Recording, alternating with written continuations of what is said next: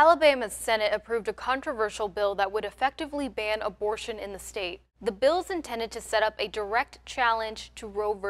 Wade, a Supreme Court decision that established the right to abortion nationwide.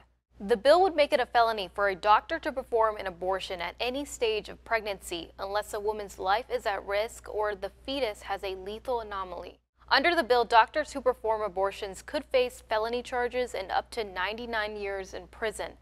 The woman having the abortion would not be penalized. Last week, the Senate postponed the vote after legislators got into a shouting match over amending the bill to allow abortion in cases of rape or incest. The proposed amendment was voted down 21-11. Alabama's House of Representatives already passed the bill in April. It's not clear if Alabama Governor Ivey will sign it into law, but opponents of the bill have already said they'll challenge the legislation in federal court.